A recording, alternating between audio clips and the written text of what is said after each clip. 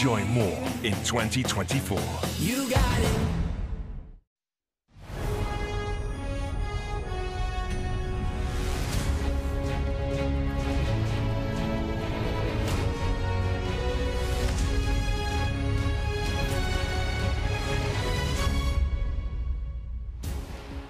It's 10 o'clock. This is Sky News at 10. Our top story. Is saying sorry enough? Why haven't you met any sub-postmasters yet? Fujitsu admits it knew there were errors in the software and witness statements were edited, which helped in the prosecution of hundreds of post office convictions. Accusations the issue is still widespread in Scotland, with one sub-postmistress telling Sky News she's losing money now because of the faulty computer system. That's the reality of having a post office. That's the reality of it.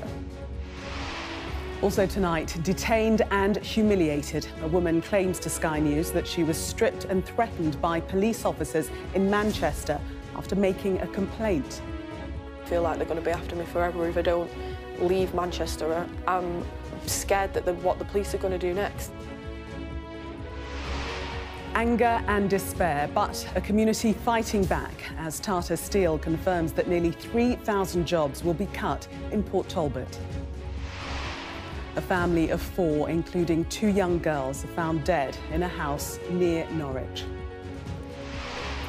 Actor Alec Baldwin is indicted on a charge of involuntary manslaughter over the shooting of a crew member on the film set Rust.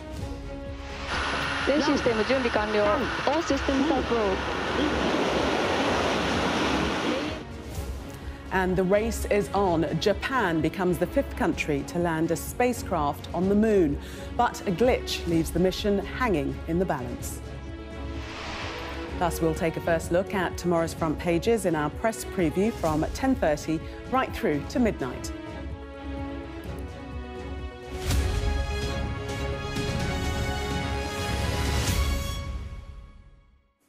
Good evening. Fujitsu, the company behind the Horizon software in the post office scandal, has admitted that the company knew about errors as early as November 1999, and witness statements were changed. Hundreds of people have since been wrongly convicted. And today, Sky News has spoken to one sub-postmistress in Scotland who's using an upgraded version of the computer system, which she says is still costing her thousands. We'll get more on that story in a moment. But first, Ivor Bennett reports from the inquiry.